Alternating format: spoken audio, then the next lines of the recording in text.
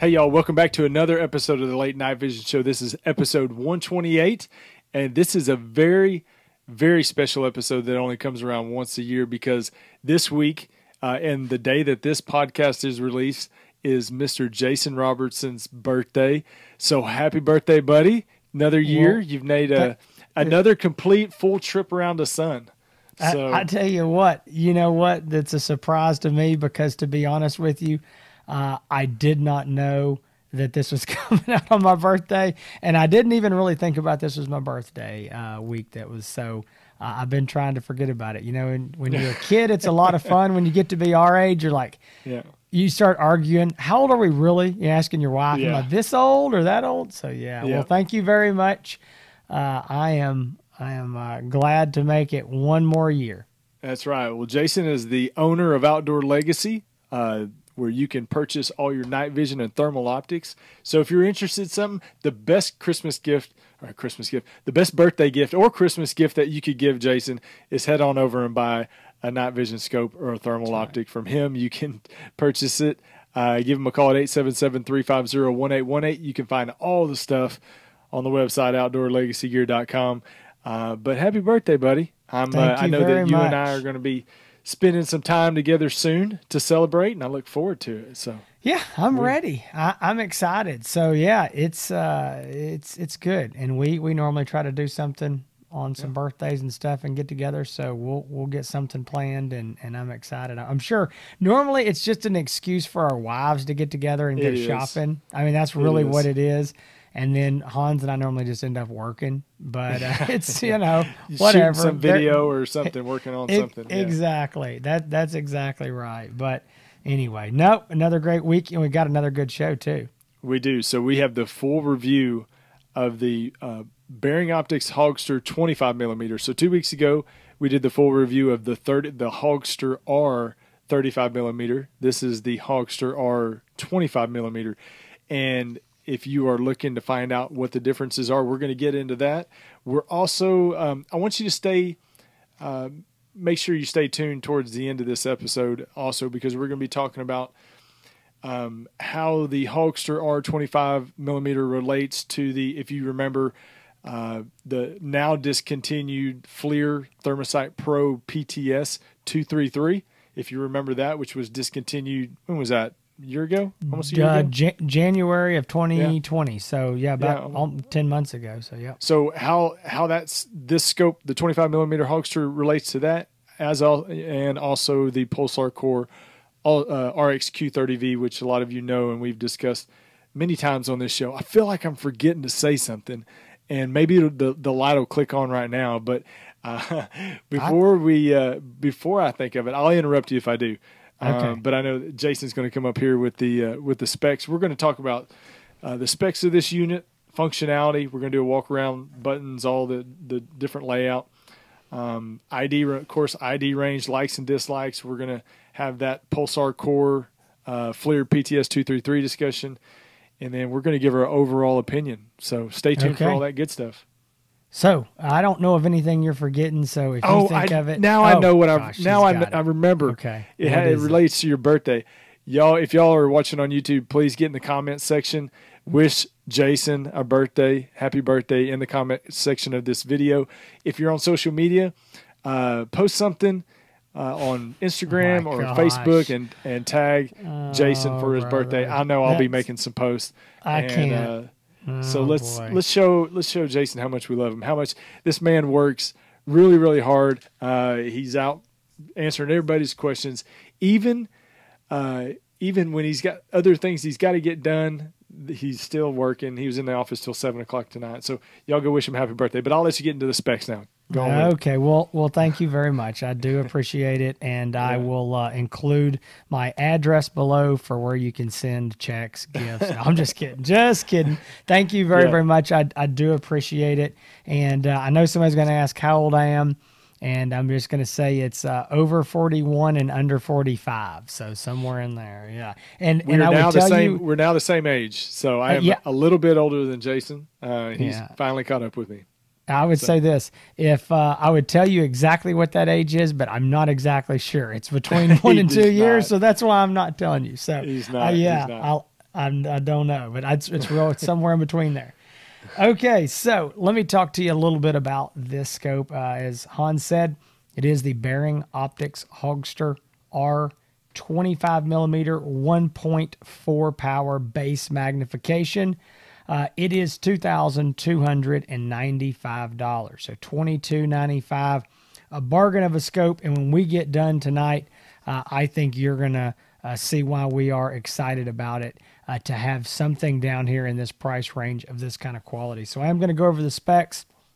As I said, $2,295 is the price tag, a 1.4 power base optical magnification, but it does have digital zoom going up to 5.6 power. That's the max, zoom on it. And if you're new to thermal, one thing to remember is that you're not going to want to go up to that 5.6 power and have, a really good usable image. You're really going to only probably want to zoom it up one time to that, say, 2.8 power. That's a very usable ID. You can still ID the animal, see what it is. You get much above that, it's going to get really, really grainy on you. So 1.4, again, bumping it up one time to 2.8 would still be usable. It's got a 384 by 288 thermal sensor in it. It's 17 microns with a 50 hertz refresh rate. I had a guy tell me the other day, he said, I listened to all your specs, sounded really great. He said, I had no earthly idea what you were saying, but you were excited about it, so I figured it must be good. So 384 by 288, 17 microns, 50 hertz. If you don't know what that means, it means it's good. It's good for the money, all right? Mm-hmm. Those are good things. Does have a 25 millimeter objective lens, and this is the most important thing about that lens. I don't care if it's 15 millimeters or it's 50 millimeters. The big deal is that it is focusable. That is something we've never seen in a thermal scope in this price range. I don't know of any of the major brands that we talk about on this show. Gosh, I'm just thinking back. I'm sure somebody's going to correct me, but I know Pulsar has never had one. FLIR is gone, but I don't think they ever had one. I don't know anybody that had a focusable objective for this price range. Focusable is a big deal. It means you get a better, sharper, crisper image, and it costs more to put it in there. So it's a really nice feature. One thing I've been asked a lot is, what is the field of view? Some people hear this, 25 millimeters. That sounds really narrow when you're coming from a daytime scope, and you say, oh man, it must have a narrow field of view. Incorrect. It's got a super wide field of view at about 80 foot. Now, Bering doesn't publish the field of view in feet. And so I actually went out with my lovely wife, my assistant, with 100-foot tape and a laser rangefinder, and said, here, hook one into the tape to this corner post on this wood post on this barbed wire fence and walk that way. So 80 foot is what we got on that. So just your wife puts up with a lot. She does, but she's she's thankful to she's a good sport. Anything she can do to help. That's right. Yeah. It takes two CR123A batteries. You can also use a USB external battery pack. There is a cable that comes in the box with the scope that you can plug in that will go into any standard external USB battery pack. On the two CR123A lithium disposable batteries, you're going to be looking at about 4 hours of battery life, give or take there. Also, this unit does have external video recording. What that means is there's no video recording inside the scope. You have to buy an additional MDVR, mini digital video recorder, that you hook up with a cable, to the scope. Now, we have those available, but with a cable that you're going to need, a custom cable, and the MDVR, you're looking at about $240, $250. So if video recording is very important to you, it is possible, but it's going to come at a little bit of an upgraded price, which is pretty standard for most optics in this price range. It also has a picture-in-picture function. It's got 4 color palettes, 4 reticles, and 4 colors on those reticles. So you can change them from the 4 different colors. Also comes, this is another little upgrade that I really like on this unit, with a pre-attached quick detach mount.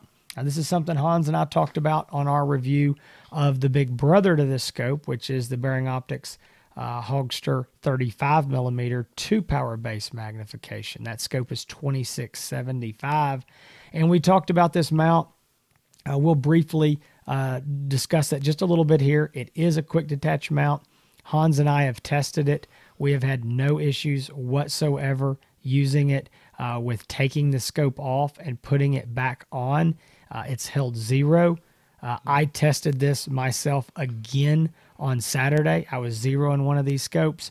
And I mean, I know Hans and I have already used them, but I wanted to see it again. So I zeroed the scope, took it off, turned the scope off, put it back on, turned it on, and boom, it's dead on. It was, touching the other bullet hole, and trust me, I'm not that good of a shot. So it was definitely on. Yeah, I've shot this scope on a 6.5 Grendel and also an AR-10 308 pistol. So everybody knows how hard those 308 pistols kick, and I've tested it on both those different rifles, and it's held zero. The scopes is good on there. You won't. Yep. I don't think you're going to need anything else. Yep. I know there are some, aftermarket mounts available, and if that's just something you think you've got to have, I completely understand it. But you're going to be looking at spending a couple $100 plus there to get that. But we've tested these. We see no issue with it at all. Now, I did mention the Bering Optics Hogster 35 millimeter 2-power base magnification. We reviewed that about, 2 weeks ago? 2 weeks ago. I think so. 2 weeks ago. Episode... What's this one? 128. So on episode 126 was the hogster-r 35 millimeter review. Yeah. So if you're interested in that scope, again, it's 2675. Go check out episode 126. Is that right, Hans? That's 126. Okay. All right. Good. And so check that out. But I want to do a quick comparison between these two scopes. If you put them side by side, they look nearly identical. The only thing you're really going to notice is the lens cap that is on this 25 millimeter unit is a rubber lens cap that fits over the lens. You just literally, push it on, and it's tethered by a little piece of wire. Just fine. Works great. The 35 millimeter has a rigid plastic hinged cap. So you flip that hinge all the way open and you can flip it back. That's the only difference you're really going to see on the exterior. The function, the finish, all that is basically the same. Again, if you just didn't see the objective lens, you wouldn't know the difference in the scopes. Right. They function basically the same. All the menus and everything seem to be generally exactly alike. Again, I mentioned an 80-foot field of view on this 1.4 power 25 millimeter we're reviewing today. On the 35 millimeter, it is a 58-foot field of view, which is still really wide, and that's on the 2 power.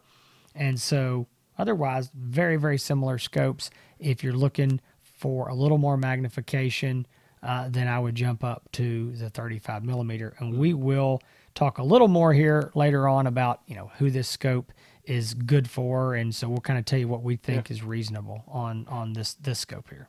So taking a look around the scope and talking about the function, if you remember, if you did watch the 35 millimeter Hogster review, this thing looks almost identical, but just a smaller optical lens version. But man, this thing is tiny. I mean, if you wrap your hand around it, you feel like the scope disappears in your hand. It's so small, and that's a great thing. That's a positive. There's a lot of people that call about this that say, man, I want a buddy scope, but with this buddy scope, I want to use it as a monocular while it's not being used. So this thing is so small that you can use it as a monocular out in the field, and then if you have a buddy tag along, on a hunt with you, you can throw this thing on a rifle, and they can enjoy their hunt just as much as you, and both of you hunt with thermal. So that's a huge advantage with these Hogsters, is the size and how small it is. But like Jason said, this one has this kind of rubber eye cap or objective lens cover, which is a little bit different than the other Hogster 35 millimeter. But the buttons are the same. It's got 3 buttons on top. Now it's only got 3 buttons, so these, there's a lot of different changes that you can make in the menus and a lot of different setup items that you can do. So there are multiple functions that happen and can occur with the same button. So it's either a series of short presses or long presses that will either turn the scope on and off, get you to the menu, zoom in, zoom out, recalibrate the screen. I mean, there's so the buttons do different things, but getting into the menu, you're going to long press on this middle button here, and from there it takes you into everywhere else. But you've got your eye diopter focus here on the front, your eyepiece diopter focus. On the end, you've got your objective lens focus right here. Rubber eye cap, like Jason says, got a one-piece QD throw lever mount right here that works very well. It's got your plug on the side, which is just I don't know what they call it. What is this, a USB-C? Yeah, I don't know which one of the USB. There's too many USBs. It's a very common one, but it comes with a set of cables in the bag with it, and that's what you can use to set up an external battery pack, or if you want to set this up to record video with an MDVR, you can do so as well. And that's where that goes. I think that's pretty. Did I miss anything? You didn't, but I did. I forgot one important thing. So I'm going to just jump in here.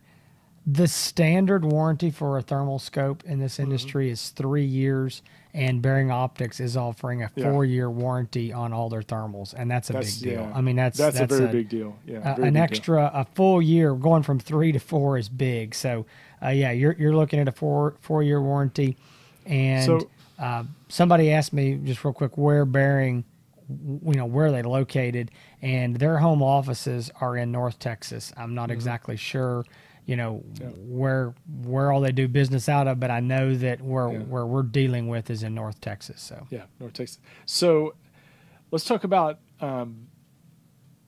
the overall image and ID range. I'll get into it. I'll touch into it first, and I'll let you jump into it as well. This, just like the hogster-r 35 millimeter, this is a little bit less magnification, but man, it has a very, very good picture image, especially for the price of almost $2,300.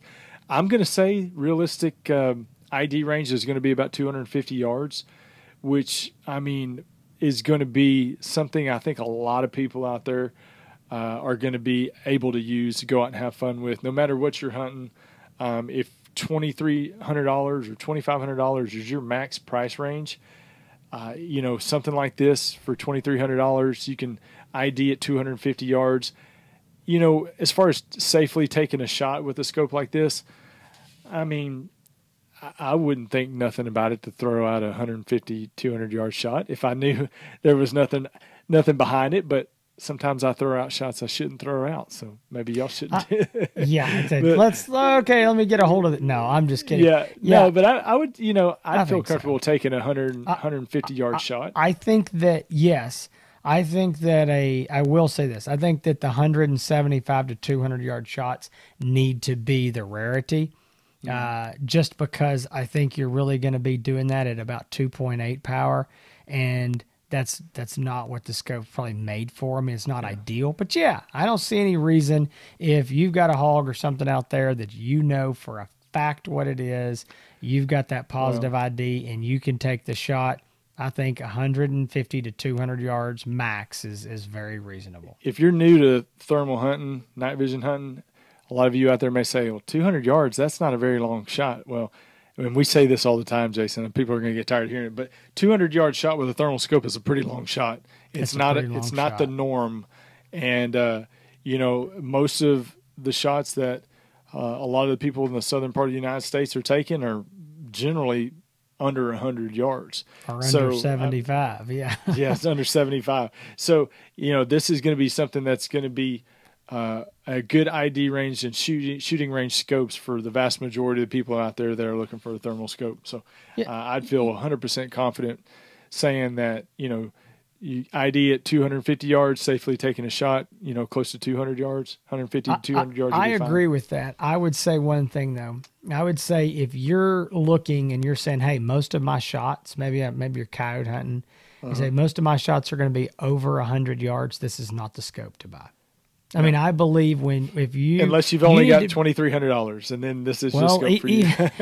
if you say that, then I would say not a good salesman here, but put your money in a coffee can, bury it, and save up a few hundred more, and get something with some more magnification. We're going into hunting season. We need a scope. I know. We need a scope. We need a scope today. yesterday. I honestly believe that the ideal shooting distance for this scope is going to be, I mean, just literally in the wheelhouse of this scope is going to be that 30 to 75 yard range. I think that's where once you get above that, I think you're going to have to zoom up, and that's fine. You're zoomed up. I think that the 75 to that 125, 150 is still very doable, but it really, and I mean this seriously, if you know, I'm going to be shooting at 100, 150 yards all the time. It's just you need to save up and buy a scope with a little more magnification.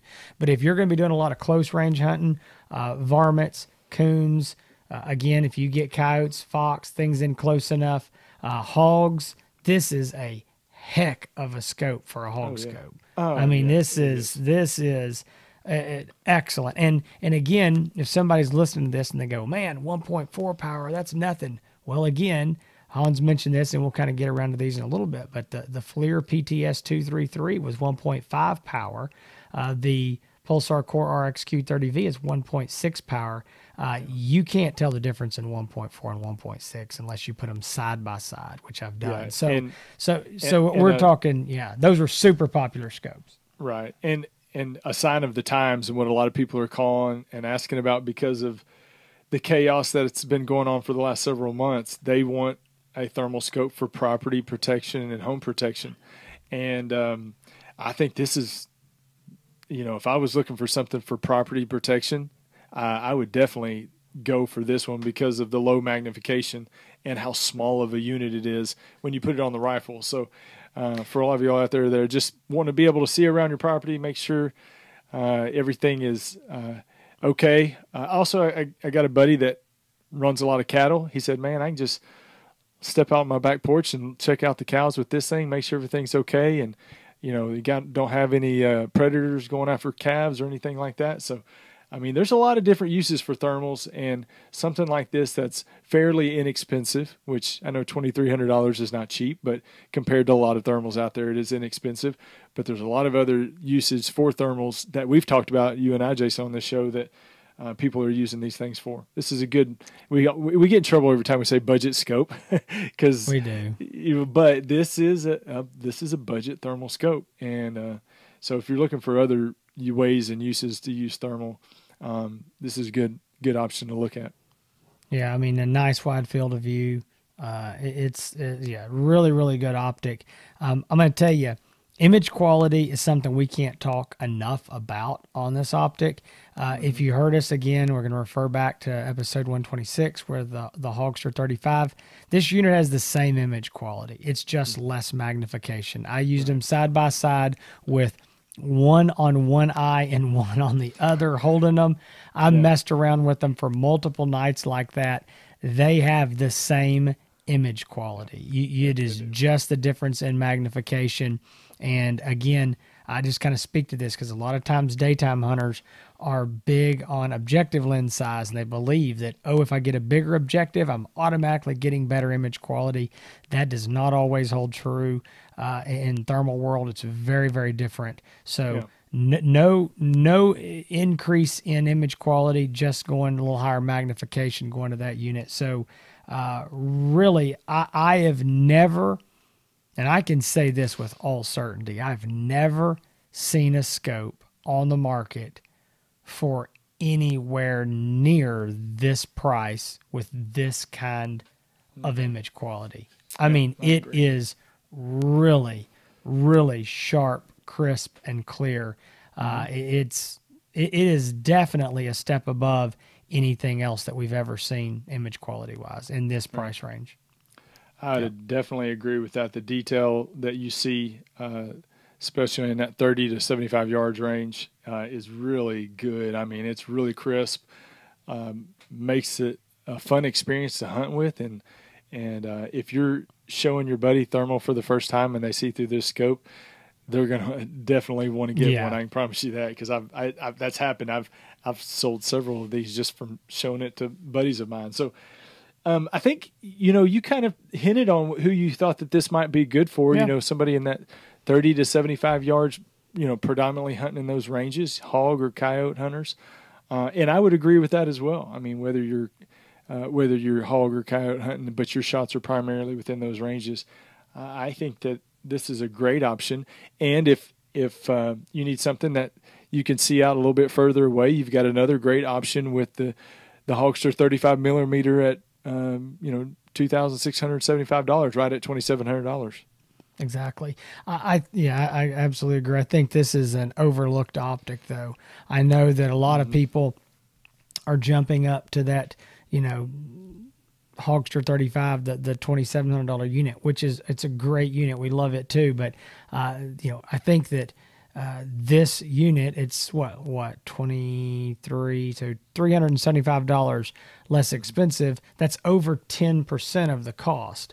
Well over 10% of the cost. I'm doing some math. Yeah, well over that, probably close to 15%. So I don't think you can just say, oh, well, I'll just get that one. I mean, this is a heck of a scope for the money. And I'm very, very impressed with it. Now, I want to talk a little bit. I think we need to get into what we like and what we dislike about it. I think there's a lot to like. But I always like to get the dislikes out of the way. What would you say is there anything about it you don't like? What is it? The only dislike, and I know you're probably going to say the same thing, and it was the same thing that we disliked about the hogster-r 35 millimeter, is the menu. The menu is not the best. It's usable, but it's not the best. It's not very intuitive. Kind of cumbersome at times to get in. I find myself messing up and hitting the wrong sequence of buttons often when I'm trying to change reticles or color options. I think the good thing about it, though, you do get used to the menu. It takes a little bit of a learning curve. But once you get that menu set for the first time and you got everything the way you like it, after that, you rarely ever have to mess with it again. Yeah. So I tell buddies all the time, this is a turn on, shoot, turn off scope. I mean, there's no bells and whistles, but it's for somebody that just wants to turn on a scope and shoot a hog or a coyote. Yeah, I agree with that. I think that, and it's I would say this, if I get really specific, it's not just the fact that the menu is a little confusing, a little cumbersome. It's the way that you interact with that menu with the buttons. And if there's one thing I would change about this unit, I would absolutely put more than 3 total buttons on it. An average scope will have 4 to 5 buttons to control it, including the power button. And this unit has 3, including the power button. So what that causes is not only does each button have multiple functions, which, to be honest, even on the scopes that have 4 and 5 buttons, the buttons still have 2 functions. But these, sometimes to do some of the more advanced things, you've got to hit 2 buttons at one time.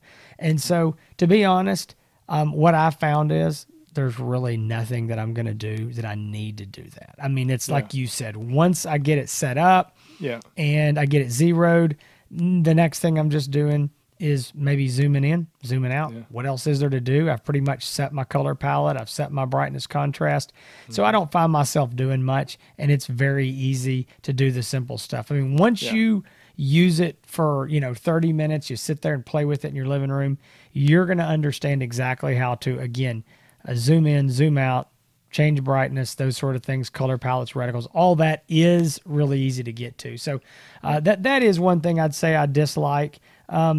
One thing I want to mention that I don't personally dislike, but I've had some people that ask me, like, oh, is this a bad thing? And that is that it uses the CR123A lithium batteries. And, for this kind of price range, that's what we expect, is it to have those kind of batteries. And to be honest, it's weird because, that's what all the scopes used to take, and then they've kind of gotten away from that. We've got a lot of these internal batteries and rechargeable batteries, and a lot of guys look at these batteries and they go, man, they're just so expensive. Well, here's the thing. If you buy good batteries and you buy them right, you buy them online, you buy them in bulk, you can get Energizer batteries, CR123A lithiums, all the way down for like $1.30, $1.40 a piece. So you're talking about being able to run this scope for well under $1 an hour. That's cheap. You know, and these rechargeable batteries, a lot of these things, you know, different brands are for $100. So I think the CR123As are great. One thing I do want to mention here, and I'm kind of getting off the likes and dislikes, is a lot of guys are asking, you know, can you use rechargeable batteries? And short answer, yes. But the long answer is you need to be a little careful, because a lot of these rechargeable CR123As are junk and they don't last long. And before you know it, you've spent all this money buying these batteries, getting it all set up. You're recharging them. You got to have multiple sets, when you could have been cheaper just to buy disposable lithium. So anyway, it's not really a dislike of mine. I like, and the other thing is, I will say that I do like that it's just 2 batteries. That's, you know, easy to, you know, in and out. The battery cap's good. But dislikes, I'm trying to think if there's anything else. I don't like the lens cap as much as I like that rigid flip lens cap. And I'm sure this was a way to probably cut a little bit of a corner on price. It's probably cheaper to put this tethered rubber lens cap, but it's fine. It works okay, does the job. Can you think of anything else you don't like? I'm digging here, looking for anything. I think we can, I think we've hit them all. I want to hit one more. I'm going to hit one more dislike. This is something that we did talk about on the other unit. I want to bring it up on this one. And that is that when you zoom up using your digital zoom, and again, I don't care what thermal scope you own, when you zoom up, you're going to lose half your image quality. It's just the way that thermals work. You lose half your resolution, thus you lose half your image quality. On this unit, it's not so much that you just are losing half that image quality. It's that I feel on both of the Hogster 25 and 35, the image gets more pixelated than normal. So when you're looking at that animal, and let's say you're looking at a hog at 100 yards, when you zoom up, you seem to see more, it's kind of, I don't know how to explain it, it's rougher around the edges. You kind of see those individual pixels. I don't really like it. It's not the end of the world. I can still absolutely identify the fact that it's a hog, but I just think when you zoom up, it's not quite as good as some other scopes are. But again, you know, for the money, I think that's a kind of a minor detail, and it doesn't really affect you in any major way. So there's my dislikes, and I think I'm trying pretty hard. You're digging, but that's okay. Digging. That's why you're here. So likes, right. I mean, first and foremost, great picture image. That's the most important thing. It definitely does pass the test in that regard. Very good picture image. Focusable objective lens. That's a big one. That's a big one. Good QD. Locking lever, or not a locking lever, but kind of a locking lever, but not. Yeah, not a lock. It's just a lever, but it's not a locker. It doesn't lock. But the good mount that comes with it. So you know, if you want to replace mount, you can, but you don't need to. Works well. Solid scope. I mean, meaning that I've shot this on big caliber rifles. It takes the recoil, doesn't blow pixels. Again, on a 308 pistol. And, I mean, solid scope, well built, well designed, small, lightweight, can be used as a monocular. It can be used as a buddy scope, can be used as a main scope. Man, there's just the list can go on and on compared to what the negatives are. I agree. I don't think, again, I don't think I know. We haven't seen a full-featured scope like this for this kind of price before. So I'm going to hit the things that I've got, and it's basically your list. But big deal is image quality. To me, big deal is it also has picture-in-picture. You do have the different color crosshairs, the different color palettes. You can sight in on multiple rifles. Again, I think the battery pack system is great. I have the option of any USB external battery pack. So a $30 Walmart battery pack is going to run this thing all night long. I mean, that's a nice option to have. You don't have to buy anything proprietary. Say the word right. The QD mount. Again, you just touched something there that I think is a big deal, is the fact that you can use it as a handheld. I have never been a big proponent. Man, I cannot talk tonight. A big proponent of buying. I am getting old. Of buying a thermal scope to use as a handheld. I've always told people, look, I understand you can do it. It's not ideal, but ergonomically, they're not really made for that. And I've just had several reasons where I'm like, if you're going to use it as a handheld most of the time, buy the handheld. I still hold to that. But I will tell you that having had multiple units of these hogsters between their 3 units, the 25 millimeter, 35 millimeter, and super hogster, which is something we'll be reviewing in a few weeks, having had several of these units all at once, I can only have one in a rifle at a time, and when I want to compare them side by side, I'll take them off and hold them in my hands. These things work really, really well as a handheld binocular. And I had a guy the other day that was looking for a handheld, and he had a certain criteria that we had both kind of, talked about his scenario, figured out what was going to work best, and we couldn't find a monocular with the image quality that he needed with the magnification and just, this list of like, this is our wish list, what we want. And I said, you know what? There's the Bering Optics Hogster 25 millimeter. And I was like, it's right in that price range, actually a little bit less than some of what we've been talking about. And, before we were done, he was like, oh my goodness, you're exactly right. And he was like, I've heard great things about that image quality. So I definitely think you could use it as a monocular as well. No doubt. So I want to go into one more quick thing before we wrap this up.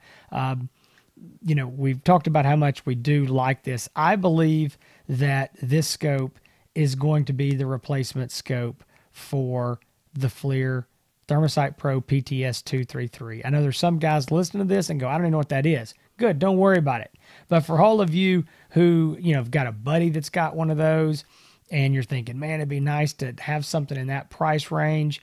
Now the FLIR's gone out of the thermal market for hunters. I don't have that choice. This is the replacement, and it's way better image quality. I think we all know that the Pulsar Core RXQ30V 1899, that optic is going on 4 years. It was introduced in January of 2017. So making sure I'm right. Yeah, it will. Mm-hmm. All of 17, 18, 19. Yeah, we're fixing to come up on 4 full years on that scope. I don't think it's going to be here forever. I think we all know that. I think the writing's on the wall with that unit. It's been in low supply all year.